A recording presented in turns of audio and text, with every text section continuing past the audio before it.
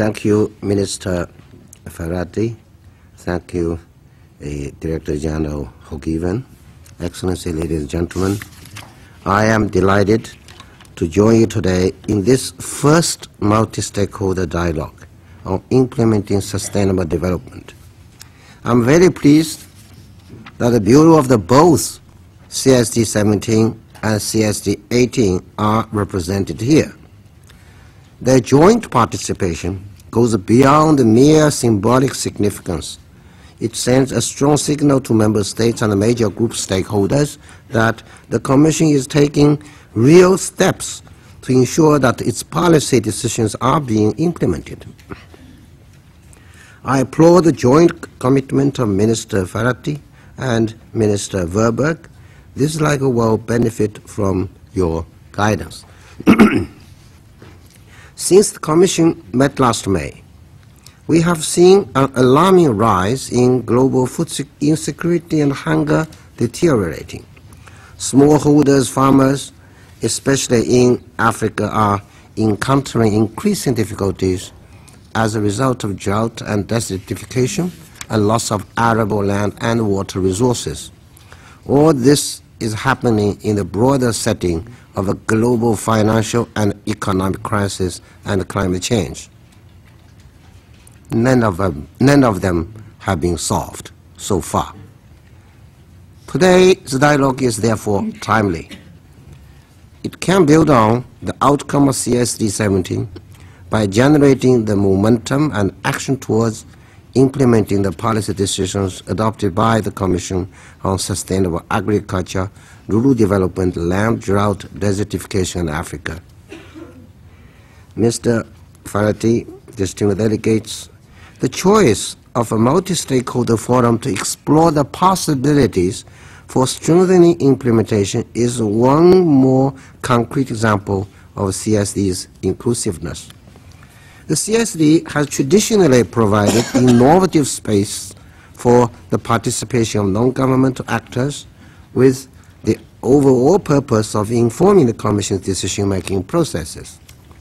In this regard, the multi-stakeholder dialogues initiated by CSD have proven to be the most unique and valuable approach for advancing sustainable development in a participatory manner. It is, though, through the multi-stakeholder process that we aim for accelerated implementation of sustainable development through fostering new partnerships, strengthening support for capacity building, and mobilizing resources from non-traditional partners. The CSD experience shows that multi-stakeholder participation has been crucial for broadening ownership in development initiatives. For today's dialogue, we propose to focus on how CSD 17 decisions are being implemented on the ground and what could be done to accelerate their implementation and to promote a fast-track strategy for the scaling up of successful practices. The lessons learned can point to the way ahead on how the gains made so far will be sustained in support of the MDGs. About 70% of the MDGs target group live in rural areas. For the rural poor, agriculture is a critical component in the successful attainment of the MDGs. A more productive and a profitable agricultural sector is a key component of any strategy for meeting the MDGs by 2015. In this regard, CSD 17 has already laid the foundation. Policy measures agreed during CSD 17 provide key elements of a roadmap showing how to enhance agricultural productivity and food security, how to build social capital, and how to adapt to climate change and realize sustainable green revolution in Africa. Mr. Minister, distinguished delegates, CSD is also characterized, among other things, by its consistent emphasis on aligning policy implementation with a pragmatic approach to overcoming gaps and obstacles.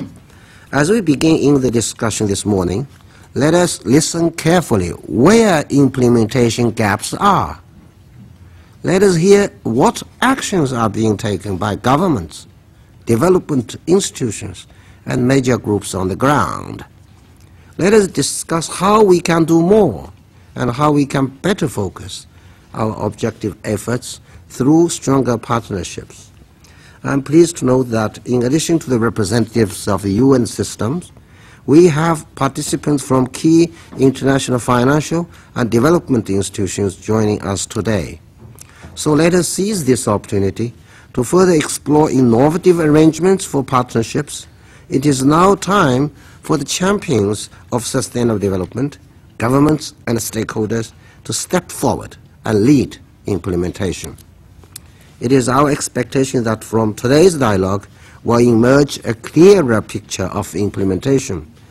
We will learn how development partners are engaged in implementation of CSD 17 decisions. We will find more opportunities to build stronger partnerships among all stakeholders, including development agencies and the UN system. This must be part of a more robust strategy to advance sustainable development and to achieve MDGs. In short, we hope to see more action. For our own part, DESA is committed to facilitating the implementation process by ensuring that CSD decisions are communicated to all stakeholders in a timely manner, and by fostering a more coordinated, coherent, and consultative approach both within the UN system and with stakeholders. Your participation in this multi-stakeholder dialogue is greatly appreciated. I look forward to a fruitful outcome on the basis of which to map out our next steps, transforming words to action.